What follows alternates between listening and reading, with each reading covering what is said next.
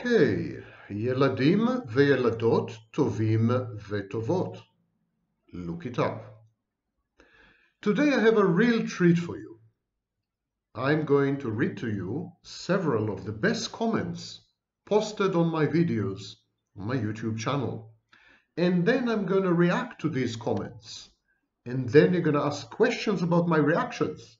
And then I'm going to comment on your questions. And then you're going to react to the comments that I reacted to your questions. I lost the thread. I hope you didn't. So before we get that, allow me to present myself. For those of you who don't know, who the hell am I? My name is Sam Vaknin, minus a lot of hair, and I have been, am, and forever will be the author of Malignant Self-Love, Narcissism Revisited, first edition, 1999, when the dinosaurs roamed the earth and there wasn't a narcissist in sight. I also authored many dozens of other books, and I'm a professor of psychology in many universities. Having dispensed with this self-promotion, we can now get to the point.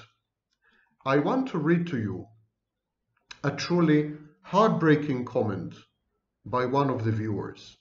If I had a heart, it would have been broken. Since you do, yours will be broken, because it's really a sad testimony to how it feels to be with a narcissist. You remember Red's confession or Red's testimony, where he described the narcissist point of view. Now I'm going to give you the intimate partner or the insignificant other's point of view. And it corresponds very closely to what I've been telling you. So here goes. I'm keeping her anonymous, just in case. She said, "This is all so interesting, so horrific. A lot of these," wait a minute, let me enlarge the font a bit, because at my age, I hardly see the computer, let alone the script. So this is all so interesting and so horrific. A lot of these things are elements I've somehow sensed, but could not pinpoint or put into words. I have been dating a child. It did not begin this way. A man who I first thought would somehow be the man of my dreams is now revealed to be an almost feminine child. Worse than Peter Pan, I'm finding that I'm dating a little girl. He came off initially as very masculine and very confident. A few months later, I was doing all the driving. I was buying him dinner. I was planning dates, along with other things that men in my previous relationships would have naturally done without being asked. I'm still trying to figure out why it is so difficult to extract myself from this relationship. I know it isn't good for me. It isn't fulfilling. It is draining, actually. At this point, I've lost any type of sexual attraction to him, and he had become asexual. It is strange, but I seem to have developed a somewhat maternal feelings towards him. I feel pity for him. I worry about his well-being. I worry that he drinks too much and that he doesn't eat well. But this relationship is never going to be whole. The doctor is right. Doctor is me. Doctor is right. No woman wants to be turned into her partner's mother. But in some strange way, it can feel good at times. It can feel like a form of love. I know it is not a healthy relationship, but it is still a relationship. I feel somewhat protective of him in some way. But at the same time, I feel so unhappy, so frustrated that he will never be a grown-up. I have watched these videos many times to try to understand and help me verbalize all the things in this relationship that I've intuitively known since very early on. These videos have become my therapy, much more helpful than seeing a counselor. I had a need to know what I was dealing with and why, and these videos answer all my questions and more. Anyone who is struggling, explore these videos and you may find answers. It might not help you escape the relationship, but it might give you some insight into your partner and into yourself and the dynamics involved in these seemingly addictive relationships. Heartbreaking, but typical. Totally typical. That's what I've been hearing from narcissists in my database and from their spouses, girlfriends, intimate partners, life partners. They're all saying the same. One question which keeps arising, and really it's a bit of a conundrum. People say sex is not age dependent. There's no such thing as age appropriate sex. Sex is a drive.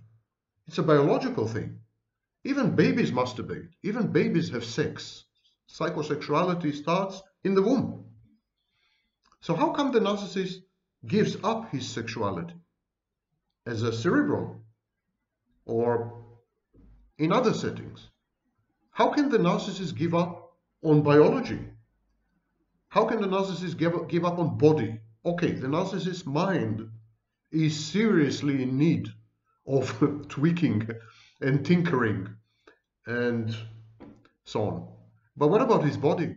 Doesn't his body have a life of its own? The thing is that narcissists, the vast majority of narcissists, if not all of them, I would even go on a limb and say that all narcissists are either autoerotic, that's the vast majority, or a tiny minority, a sliver, are actually sadistic. Sex is an irresistible, primordial, largely reflexive. It's a reflex. It's an autonomous language. And like every other tongue, like every other language, it can be used to express many things. You can use sex to say anything. You can use sex to say, I pity you. Or you can use sex to say, I want to make you feel good or happy. Or you can use sex to say, well, that's my goodbye. Or you could make sex, you can use sex for any reason whatsoever. It's a language. It's a vocabulary. And most people use sex to say, I love you, or as a minimum, I like you, and I desire you within our growing intimacy. That's a healthy kind of sex, adult, mature, reciprocal. And then there's another type of sex. I want to render you an extension of myself, and that way I can make love to my own extended being. So I want to make you part of me so that I can make love to myself. This is what we call autoeroticism, and I will go in depth into it in a few minutes in response to a comment by a psychoanalyst. So this is autoeroticism. And there's a third possibility. I want to humiliate you. I want to hurt you. And that's sexual sadism. The sexual sadist is actually asexual. The cerebral narcissist his sex drive is so repressed that he's technically asexual as well. They can go celibate. They can abstain from sex for years at a time. I've had a stretch of 15 years without sex at the prime of my life. And at that time, I looked really good. I was rich. I was famous. I had it going. You know, I could have had anyone. I could have had anyone. Literally. And for 15 years, I went without sex. So cerebrals and sadists can go without sex. Why can they go without sex? Because they don't have a sex drive. The psychosexuality of the sadistic narcissist. And you can conceptualize the cerebral narcissist as a sadistic narcissist because he uses sex to punish. He withdraws his sex. Sex withdrawal is a form of abuse. To deny your partner sex is to punish your partner. It's a punitive measure. It's an aggressive measure. It's a transformation of aggression. So you could safely say that cerebral narcissists have a sadistic element in their psychosexuality. So sadistic, people who are sexual sadists, let alone narcissistic sexual sadists, they don't have a sex drive. They're asexual. That's why they can go without sex for ages, for eternity. The psychosexuality of the sexual sadist is more like the psychosexuality of the rapist. You know that rape is not about sex. Rape is about power, the power matrix, the power asymmetry between the rapist and his victim. It's a power play. It's a power play, not a language, not a mode of communication. And it's easy to prove. When the sexual sadist's intimate partner, ostensible intimate partner, when she tries to revert to conventional sex, when she says, listen, I don't like it anymore. I don't like these games. I don't like these role plays because they hurt me. They cause me pain. They humiliate me. I feel degraded and debased. I don't like it. It doesn't turn me on. Let's try to have conventional sex. The minute she says this, the sexual sadist becomes hyposexual, not hyper, but hypo. His sex drive diminishes dramatically. He doesn't have arousal. He cannot be aroused sexually. And he has numerous bouts of erectile dysfunction, ED. You try this. You date a sexual sadist, you play along, you comply with all his crazy fantasies and wishes, you become a plaything, an object. He does to you anything he wants. He humiliates you, he degrades you. He does to you disgusting things. He forces you to do disgusting things. And then at some point you say, after a few months, listen, I've had enough. Let's try to have some normal sex, shall we? And he would lose it, literally. He would not be up to the task. And to regain his erstwhile drive and prowess, sexual sadists transition from sexual sadism to exhibitionism and voyeurism. Just to make something clear before I go on, sexual sadists do engage in conventional sex, missionary position or some other positions, conventional sex. They do engage in it. It's not that it's totally absent from their repertory. But when they do have conventional sex, it's masturbatory. They use the woman, the partner's body to masturbate. So it's totally self-centered, erotic, egotistic, and mechanical, and has nothing to do with the partner. The partner is just there as a sex doll, inflatable sex doll, or animated dildo if it's a woman. So sexual sadist uses conventional sex in lieu of masturbation. If he's confronted with a demand to give up on his sadism and to engage only in conventional sex, he transitions to exhibitionism and voyeurism. At that stage, he would, for example, masturbate, constantly masturbate, only masturbate in his partner's presence. Turned on, aroused by her gaze, that's exhibitionism. Or he would initiate threesomes and group sex because he wants vicariously to enjoy the proceedings. He wants to watch his intimate partner having sex with others. That's voyeurism. Or he would watch his sexual partner gratify herself. It's another form of voyeurism. So the thing with most narcissists, by the way, including somatic narcissists, they don't have a sex drive because they're not adults. They're children. They don't have a sex drive. The somatic narcissist uses women's bodies to obtain supply and to masturbate with. Cerebral narcissist doesn't do even this. And the sexual sadist uses women's bodies to inflict hurt and pain and humiliation. He degrades the woman. He despoils the woman. Okay? I hope I made this clear. Narcissists have no sex drive. End of story. They imitate sex. They use sexual acts to obtain, to cater to satisfy psychological needs, and only psychological needs. Okay, Dr. Javier Ljungqvist, I hope I pronounced it correctly, Dr. M. Javier Ljungqvist left two fascinating comments, which I would like to read to you. The first one was this. Thank you, Professor Vaknin. It's a pleasure for me to listen to your videos, especially as a fellow psychologist. Your expertise is thoroughly wide-ranging, and you are able to synthesize highly complex theory and research, from Freud to Kernberg to Bromberg's self states. And you do it in a way that is highly engaging and convincing. Thank you.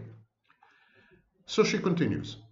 Forgive me, please, for a lengthy comment that I hope you will accept as an expression of enthusiasm and admiration from a colleague. This video in particular was of interest to me as I have a strong interest in the presentation of narcissistic traits in homosexuals. I have followed much of your material on homosexual narcissists for several years, and I agree with your assertion that homosexual relationships are often highly narcissistic and autoerotic affairs. Consider a patient of mine who freely admitted with no self-censoring, "I would love to sleep with myself because I would know exactly what I wanted and I would make myself feel amazing." That patient also disclosed incest fantasies, especially around two male twins, masturbating to his own reflection, and described speaking to his love interest as like speaking with a mirror. It was shocking to me, even after years of reading Freud, to see such overt declarations of self-directed libido. Libido is the life force, which includes the sex drive. In the video, you mentioned the homosexual narcissist introjecting a female love interest so that he can successfully mate with himself. My question to you, do you agree the same need for a feminine introject is true in homosexual relationships? For instance, in Jungian terms, through projecting the anima onto a male partner and then taking that as an introject into fantasy. I'll read the question again because it's complex. Brilliant, by the way, it's complex.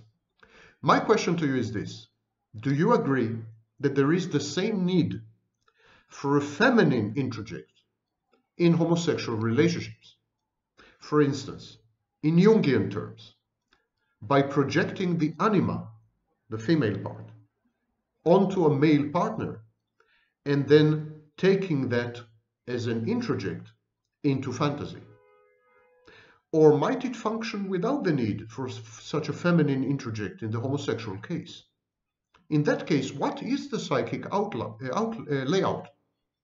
My instinct is that the presentation of highly narcissistic, hetero, and homosexual patients differs slightly, but can differ only to your expertise on the topic, given that very few clinicians or theorists are willing these days to discuss these topics scientifically. I responded to her briefly. I would like to expand a bit. First, let me read my response. Thank you for your kind words. Regrettably, there are no studies to answer your questions. I speculate that, exactly as you suggest, there is some kind of projection of the feminine into the partner, onto the partner, and then later introjection. At the same time, the other partner is similarly projecting the masculine and then introjecting it. Homo-erotic homosexuality is best described as a projective-introjective symbiotic swap of anima and animus. Now, this is for psychoanalysts and clinicians, and for you who are laymen and laywomen and are not into this lingo, jargon, let me explain what I just said. What I just said is when two people meet, the autoerotic side, the autoerotic partner, the partner who is actually in love with himself, the partner who is infatuated sexually with himself, the partner who finds himself arousing, that partner would take the part that does not correspond to his sex. So if he's a male, he would take the female part. If he's a female, she would take the male part. So the autoerotic partner, the partner who is drawn sexually irresistibly to himself or to herself, she will take the sex incongruent part. If she's a female, male. If he's a male, female. Will take that part of him or her and project it onto his or her partner. Let's simplify it. Let's talk about a male and a man and a woman. Okay? But of course it applies equally to woman and man.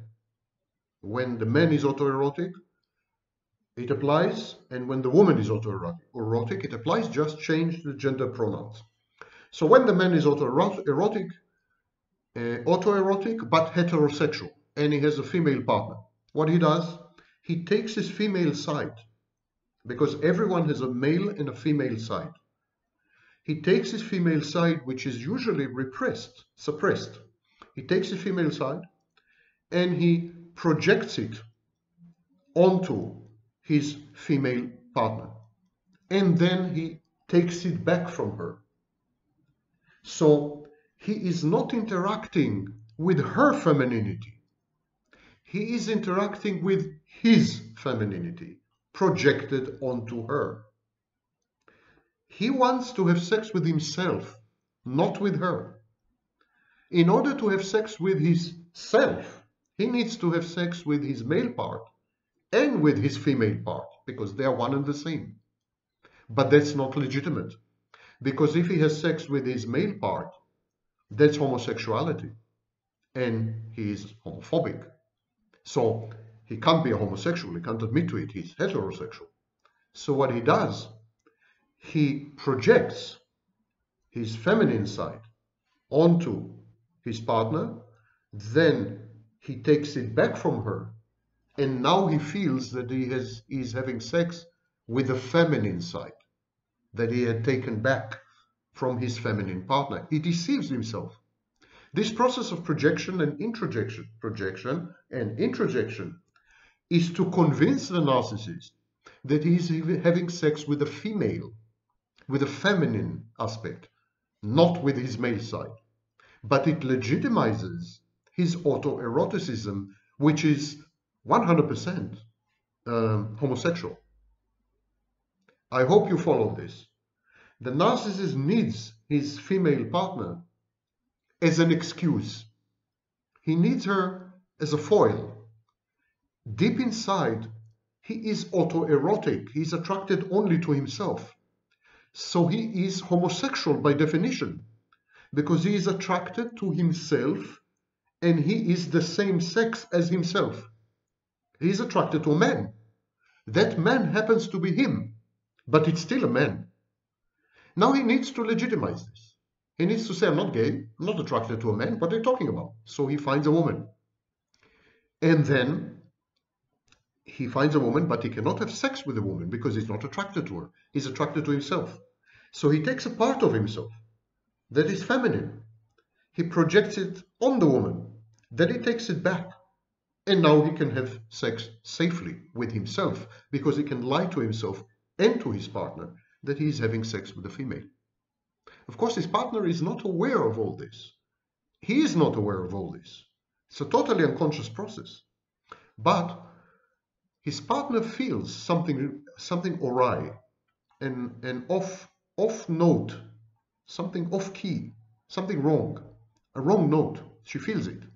She feels that when he's making love ostensibly to her, he's too focused on himself, on his body, on his performance, on his past, on himself, and he's too insulated. He's in a bubble. It's like sleeping with someone through a bubble, through the walls of a bubble, through a glass, darkly, through a partition. When you have sex with a narcissist, you never feel that you are really there fully. He is really there fully, but not with you.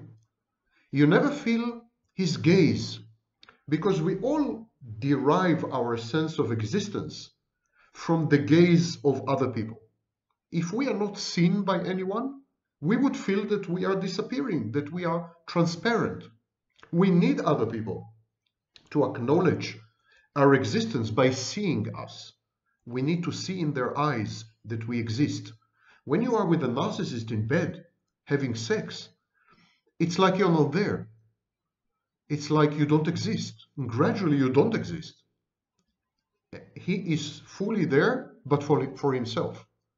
Every intimate partner of a narcissist would tell you this. Don't misunderstand.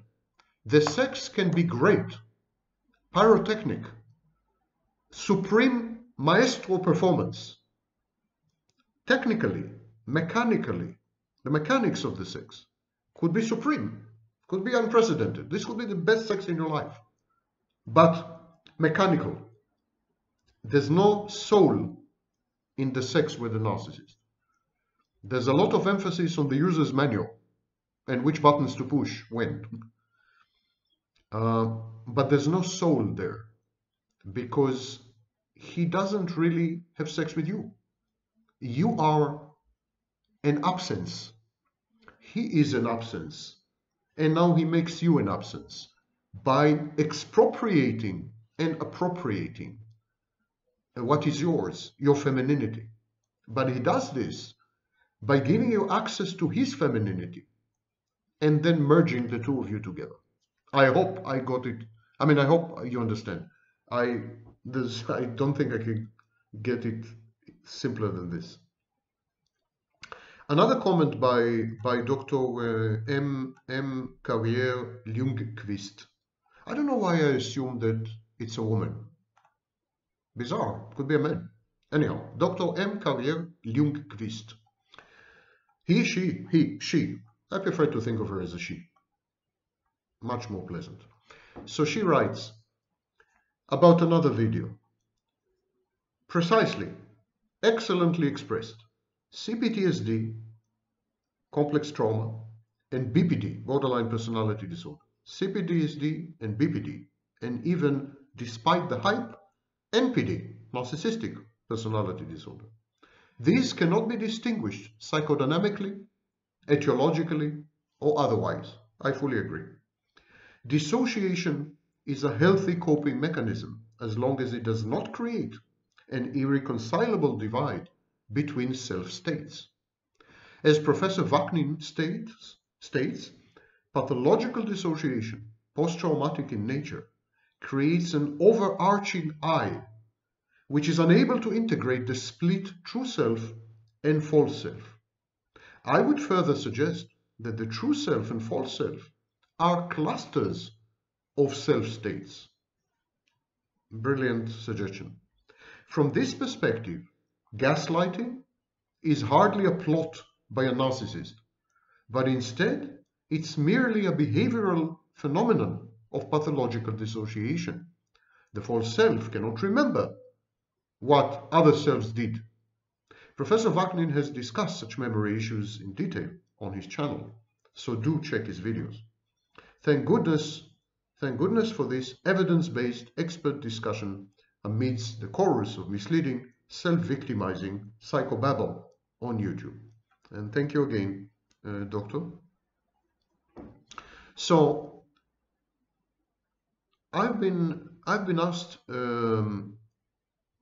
about the narcissists and borderlines, covert borderline, and so on and so forth, a possibility to maintain long-term relationships. Why do they fail to maintain long-term relationships? And I will answer this briefly because I did broach this subject for hours in other videos. But in a nutshell, both the covert borderline and the overt or classic borderline, they're both, all borderlines, are gregarious. They're sociable. They crave social interactions. They also crave long-lasting, intimate, meaningful relationships. The narcissist misinterprets and reframes his need for various types of narcissistic supply as a desire for long-term relationships.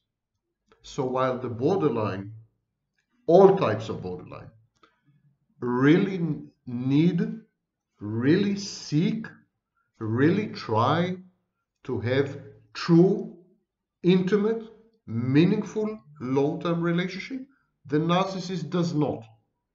What the narcissist does, he tries to acquire, to captivate, to capture long-term sources of narcissistic supply. And he calls this hostage situation. He calls it long-term relationship.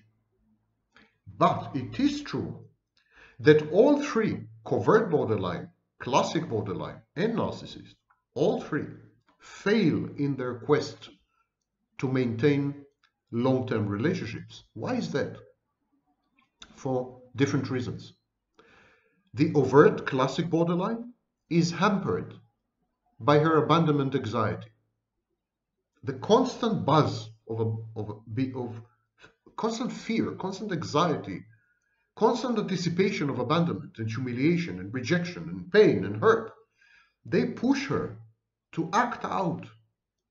She decompensates, she disintegrates, she's all over the place, she becomes discombobulated, and she acts out.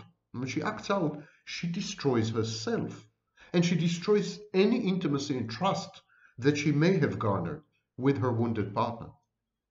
The covert borderline fails owing to his grandiosity and paranoia. How can you maintain intimacy if you consider yourself vastly superior to your partner and also suspect her of misbehavior in a variety of ways, including misplaced romantic jealousy? So he undermines his own relationships. The narcissist loses his partners because he coerces his partners into participating in his shared fantasy. And he wants them to renounce reality and everyone else. He wants them to reject life itself as he had rejected it. And they rebel. They rebel. They don't want to. They don't want to die. They don't want to become a mummy, ancient Egyptian mummy in his museum. They don't want that. They don't want to lie dormant under cobwebs, you know? So they betray him. They walk out on him.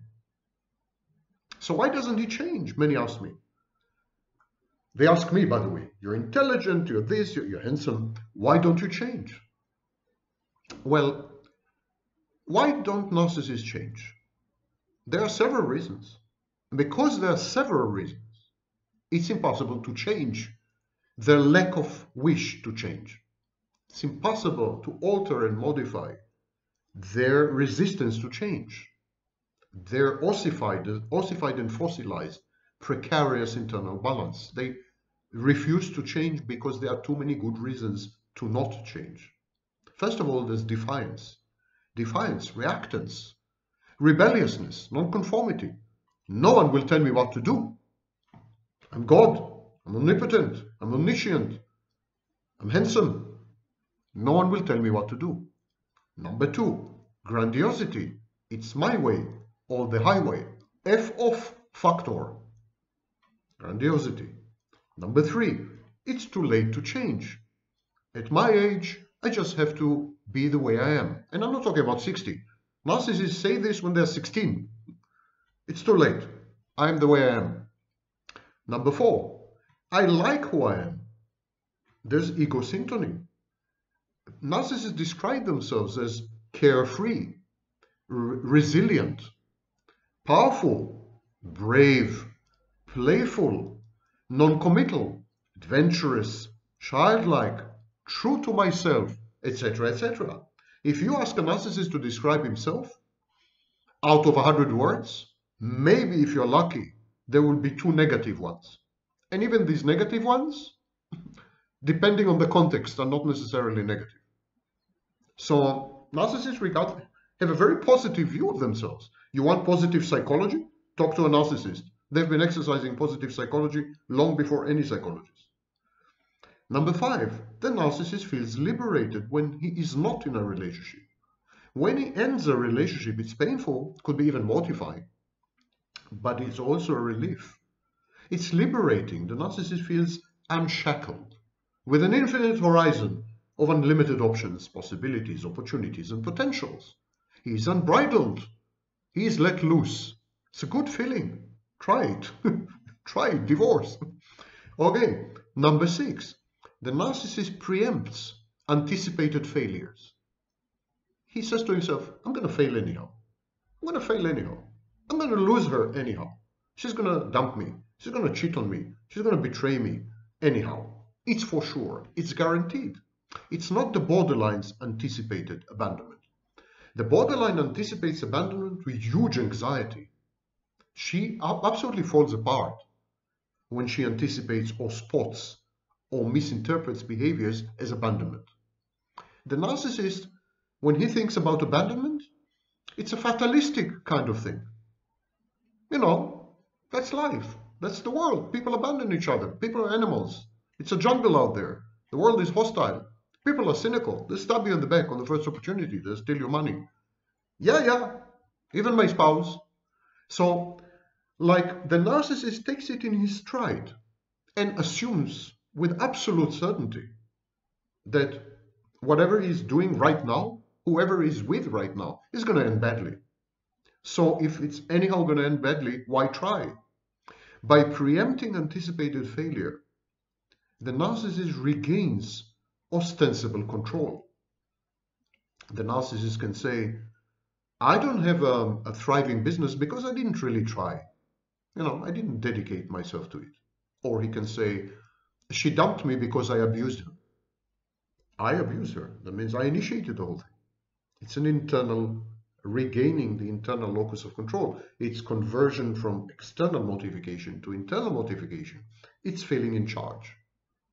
So, narcissists precipitate abandonment, make sure there's a breakup, push their partners away, because anyhow it's going to happen. So let the other shoe drop now. I don't have time. Number 7, most narcissists are indolent, bored, slackers. Here I said it, politically incorrect. A tiny sliver of a minority make it to the top. And we can discuss this some other time. What's the difference between a productive, high-functioning narcissist and a slacker narcissist? But most of them are slackers. They hoard. They mummify people. They hoard devices. They hoard books. They hoard videos. They hoard women. And then they mummify them. They freeze them. They don't want to invest. They don't want to commit. They don't want to work hard. The path of least resistance is the only path. And all the rest is resistance. They can't be bothered to make use of even what they have, even what they own, even people who love them. They can't be bothered. They don't maintain anything, so everything falls to pieces. There is rot and corruption and depreciation and amortization of everything they've ever managed to accumulate or to create. His objects fall apart, women flee. So there is a tendency in the narcissist to terminate long-term relationship because it sits well with his self-image and with the way he sees his future, and caters to many of his needs. Now, I keep comparing the narcissist and his life to conveyances, the conveyance metaphors. I said that narcissists are like a car, or like a boat, or like a train, or like a bus, hop on, hop off bus, The narcissist has his route. He is traveling. You can hop on and hop off. He doesn't even notice. Buy a ticket, you're in. Find a wagon. Stay there for as long as you want. Get off whenever you want.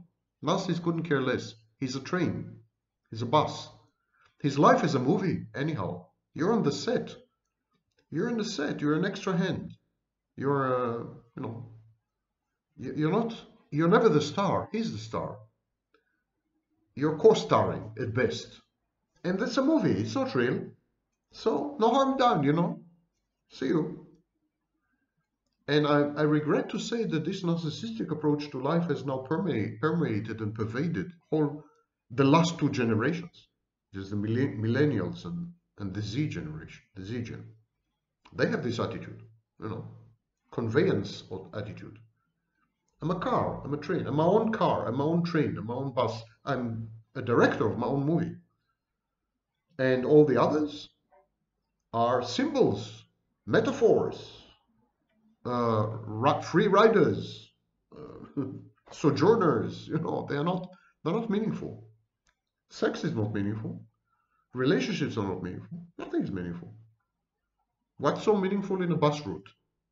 Nothing is meaningful in a bus route. The more stops, the better, the merrier. People come up, people go down. That's how people relate to their lives today. The pandemic is not making it better. And there is a question, this raises, of course, the question of object constancy. The narcissist, we keep talking about external object constancy, that the narcissist is never sure that people in his life will stay in his life. It started with his mother, who was a dead mother, was never there for him, emotionally unavailable, or instrumentalized him, or objectified him, or parentified him, or or was depressive, or was absent, physically absent, or was narcissistic. So he was exposed. The first object in his life, first person in his life, was not constant, whatever else you say. So he had developed an insecure attachment style coupled with object inconstancy. But we keep talking about external object constancy. But wait a minute. By far more important is internal object constancy. We have a self, constellated self, the lucky ones. We feel this as a bit separate from us. That's why we're able to engage in introspection, to look inside ourselves as though we were the object of our gaze. We look at ourselves, we observe ourselves as though we were a separate object. And there is object constancy. Do you feel that yourself is a constant, reliable, safe base to be trusted object? Or don't you? Narcissists, borderlines, they don't feel that inside themselves there is an object that is constant, that they can trust, that will always be there, that will provide them with safety, at the very least by being consistent, that will endow their lives with meaning, that will organize the world and reality in ways which will be comprehensible and manipulable in the good sense, that will enhance their self-efficacy. They don't have such an object, which is otherwise known as self. So they don't have external object constancy, and they don't have internal object constancy. And similarly, they have two phenomena. Ego incongruency and ego discrepancy. Ego incongruency is when the internal object is in conflict. Parts of the internal object, because the internal object is not integrated. There is a lot of chaos. We call this disorganized personality. There's a lot of chaos there. Constructs are fighting with each other. Introjects are shouting over each other. There's a bloody mess. It's mayhem. It's pandemonium inside the borderline and inside the narcissist. And very often, the needs of one construct, one part of the self, are diametrically opposed to the needs of the other. For example, one part could be introverted, and one part could be extroverted. So it creates ego incongruency when there is input and the constructs can't get their act together, can't operate in a cohesive, coherent manner, outcome-oriented manner, self-efficacious manner, with an agency. We have severe problems within the ego. That's why I keep saying narcissists don't have an ego. The incongruency and discrepancy are so gigantic that they don't have an ego, actually. There is attempted ego at best. And similarly, there's ego discrepancy. It's when external input from the outside, external input, conflicts dramatically with certain functions of the self and certain needs of the self. For example, when grandiosity is challenged. So all these processes are happening, and as a result, there is no core, there is no stable state. There are self-states, multiple, many, and they are in flux. When you talk to a healthy person, you can safely assume that 80%, 90% of this person will remain in 1 year's time. You can't make this assumption about the narcissist in 1 hour's time, and with the borderline in 10 minutes' time. The narcissist and the borderline are not solid objects. They are fluids. They're in flux. I'll give you the best metaphor. Glass. Glass is not solid. Glass is a liquid. I don't know if you know that.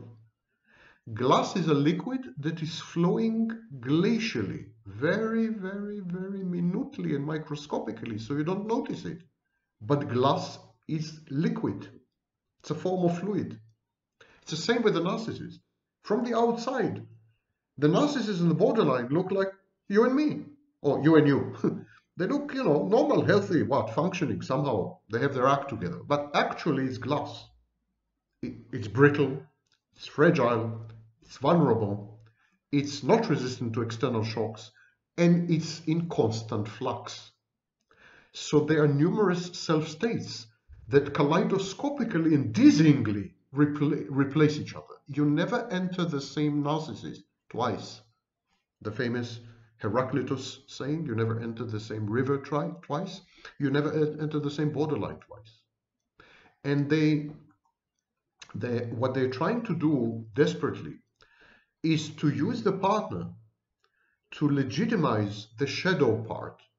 They have very pronounced shadow parts of themselves that they had repressed, complexes that they had repressed, suppressed, deny, and they want the partner to legitimize these parts for them. They want to experience this part of themselves, the shadow part. And in the case of the male narcissist, part of the shadow part, an integral part of the shadow part, is the feminine aspect. So they want to project the shadow part on the partner, and they want the partner to allow them to experience the shadow part through him, vicariously, or through her.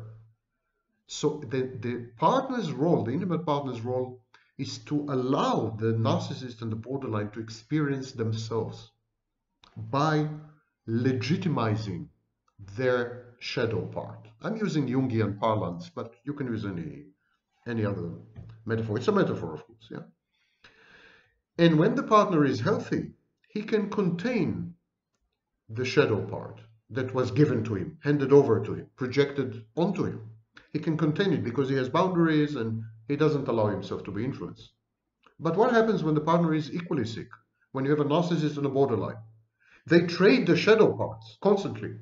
They constantly try to force their shadow parts on each other. And it's a war. It's a war because they don't have boundaries and they constantly trespass. They constantly invade. And they constantly mirror each other in the bad sense of the word. The narcissist suddenly becomes a borderline for a minute because he had absorbed the shockwave of his borderline partner's shadow part.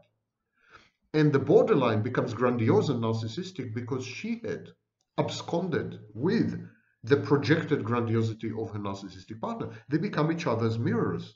But put two mirrors and have a look what happens.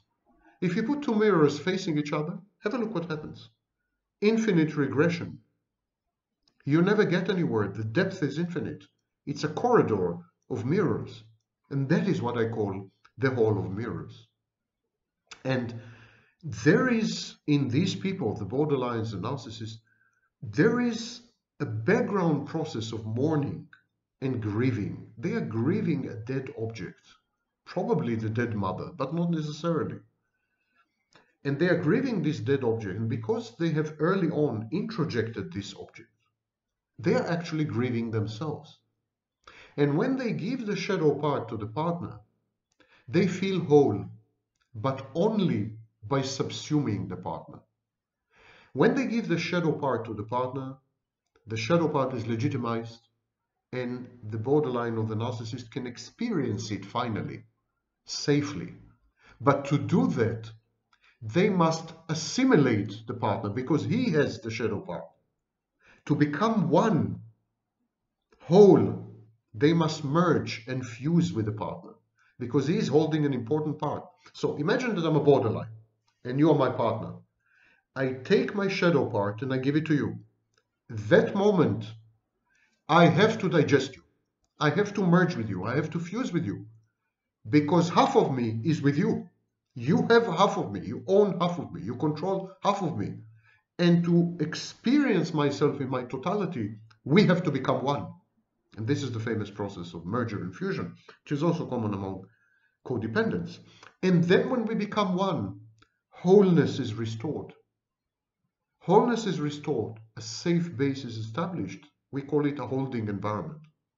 Safe base is established. And this is done in therapy as well. It's precisely what we do in therapy. With transference, counter-transference, we play with this. Actually, we allow the patient to give us, as therapists, to give us the shadow part. We hold the shadow part for the patient. And we let the patient experience the shadow part from the safety of our base as therapists. It's the same process. And then the patient feels whole. And the mourning stops. The dead object is revived and resuscitated. And yes, if there are religious overtones to what I'm saying, it's because religion is the earliest form of psychotherapy, of course. And here, I acknowledge Jordan Peterson's recent contributions. He went deep into this Netherland between religion and therapy. So this is the kind of process that happens in borderline narcissistic mixed couples, also to some extent codependent narcissistic mixed couples, and so on and so forth. Now, one last thing. Of course, in the shared fantasy, by the way, is intended to facilitate exactly this. The swap of shadow parts, the swap of autoerotic, libidinal gender roles, simply the swap. But because the swap is so extensive and massive and intensive and repetitive, the two parties become one through merger and fusion. They swapped so many parts that they become indistinguishable.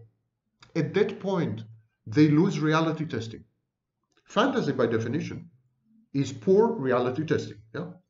But the fantasy in this case involves disappearing as an individual and reappearing as an organism with two heads, as a merged, fused togetherness.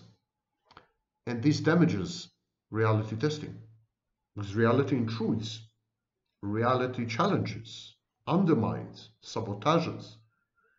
You don't want reality. You want to live in this safe, holding, warm, accepting, unconditional love. It's okay to be you environment. So there is a problem with reality testing. Some narcissists, definitely psychopaths, and many borderlines react to this, to the loss of reality testing, with alarm. They get very frightened. And they try to restore the reality testing with something called hyperreflexion or hyperrealism. They actually withdraw from the partner and merge with reality. They extend themselves and swallow reality. They say, okay, I have to merge. I have to fuse. But merging and fusing only with my intimate partner denies me the benefits of reality, access to reality, acting upon reality, securing favorable outcomes from reality. It damages my self-efficacy, my agency, my individuality. I don't want that. So they withdraw, but they must merge and fuse. Merger and fusion is the fundamental dynamic in these disorders, because they are disorders of the self. And when you don't have your own self, you need another person's self or some other self. You need to have a self by proxy, vicariously, through someone or through something. So when they lose the partner, because they're terrified that they're losing themselves, they adopt reality instead. And this is hyperreflexion. It's when the self, the dysfunctional self, expands to include reality, and it creates something which I call hyperrealism. These people become paranoid, cynical, conspiracist, exact opposite, not trusting, fearful, anxious. And you have these two poles. You have the codependents and borderlines who merge with the intimate partner, lose themselves, vanish as individuals, and reappear through the agency of the intimate partner. And you have those who reject the intimate partner, torture the intimate partner, push him away. They don't want the intimate partner because they are afraid of enmeshment and engulfment. And in many borderlines, there is this pendular dynamic. They're afraid of enmeshment and engulfment. They want merger and fusion. They want to be enmeshed. They want to be engulfed. When they do, they're terrified. Again, they withdraw. So approach, avoidance, repetition, compulsion. On the one hand, there's the intimate partner. On the other hand, there's the world. And the borderline swings between the world, rejecting the intimate partner, and the intimate partner while rejecting the world. And this swinging motion is the repetition compulsion, approach avoidance, repetition compulsion. As far as the intimate partner is concerned, he experiences it as lability, mood lability, and dysregulated emotions. That's how we describe it from the outside. From the inside, it's simply fear. The borderline and the narcissist live in constant terror. Terror of disappearing on the one hand, especially with an intimate partner, and terror of having to manage the universe, having to be God.